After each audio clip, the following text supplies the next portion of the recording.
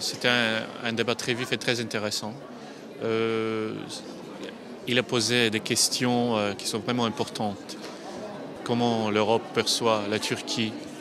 Quelle est l'identité?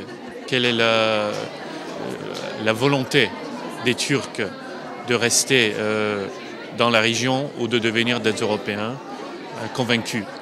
Je crois que toutes les problématiques qui sont liées à l'évolution de l'État turc et de la société turque vers des valeurs européennes a été discutée largement. One of the main arguments against Turkish membership, as you might know, is it's being too big, too poor, and too Muslim. So it says for itself that, you know, being a Muslim country, that's part of this whole story. I don't think being a Muslim society is an obstacle for Turkey's membership, and it shouldn't be.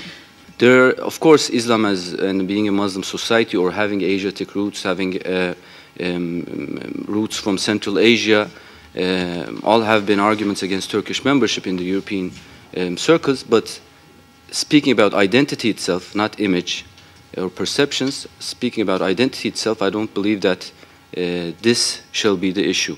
When we say Turkey's European identity, from a critical discourse analysis, Turkey's European identity sounds like Turkey is the bad guy and the European identity is the good guy. We shouldn't fall into that trap. I feel like Turkey right now is like a Ahmetova poem. You look at what's going on, you realize that, you know, these things happened in Europe after the Second World War. You look at Spain, for example, where up to the 1970s, women were not allowed to buy property or travel without the consent of their husbands. Or you look at Ireland. I mean, I watched millions of films and read millions of books on Ireland. And, you know, you see what women went through up to the 80s in Ireland. And now I'm looking at my country and the way things are changing there. And, you know, the whole process is very European indeed. It's not, in my opinion, a Turkish thing or a Muslim thing or a Middle Eastern thing. In fact, the whole process of change is very European. Has Turkey improved? Sure. Has Turkish media freedoms have improved? Definitely, undoubtedly. But it's not my job to talk about how much they have improved. In fact, it's my job as a journalist to talk about what's missing. You know, in many ways, our media climate has significantly improved with changes in laws that restrict freedom of expression. Is it where I would like it to be? No, very far from it. Why? And how do I know that? Well, I do know that because there's 40-something journalists still in jail that have not done anything except, you know, writing.